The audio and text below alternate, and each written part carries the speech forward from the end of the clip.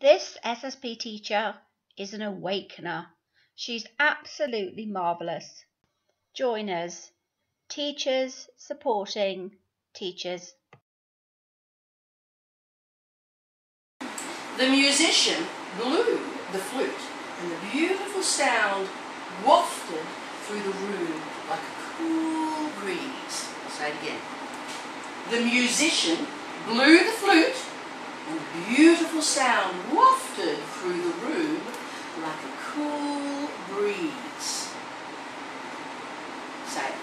The musician blew the flute, and the beautiful music wafted through the room like a cool breeze.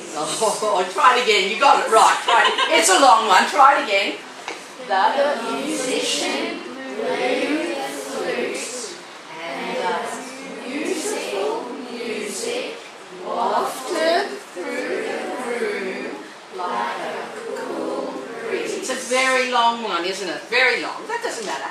What sound do you think I'm targeting there? It appears a number of times. Say, close your eyes, visualise that. Just visualise it. Watch him doing it. She, he. Mrs. Francis is a flautist. Person who plays the flute. Imagine her doing that. She does play it beautifully. The music's wafting around the room like a cool breeze. What sound am I focusing on, Lily Pilly? Ooh. Ooh. Good girl. That's exactly right. Ooh. Now instead of me getting you to identify those straight up, I want you to tell me what combinations of letters, okay, what word pictures are going to make you think will make an ooh sound, and you have to give me an example there. Yeah. Hi Judy, just wondering why you chose to use SSP in Year 6-7 this year. Well, our school has introduced it. It's being used in prep at Year 1 and Year 2 this year, and I've seen the great success that we've had in those year levels with those children in their spelling and their reading. And so I got a little bit excited, and I thought I could use this in the upper school with the children that I'm teaching. Excellent. And what results have you seen since using SSP? Amazing results. I teach children of different ability levels. We have different groupings.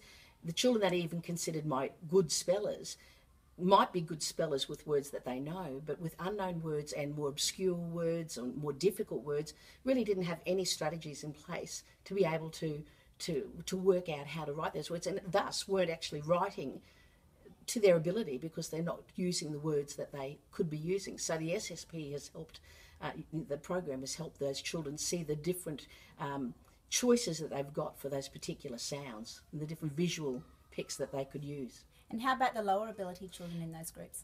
That's been very heartwarming. We've had children this year who have come to this year level virtually non-readers. And certainly their spelling was, you could not recognise words. And now at the end of the year, these same children are reading, and when you look at their words, you can see that they are beginning to get that, and they're using different pics, and you can see them in their ordinary writing, not even in just spelling, in their ordinary writing, doing their lines for their words and thinking, okay, which sound is that? Where does that go? What are my choices for that particular sound? Excellent. And so what's your plan for next year? Well, next year I have Year 4. Now these children have had exposure to SSP this year, so I continue on with that program next year. SSP teachers open their doors to other teachers, admin permitting.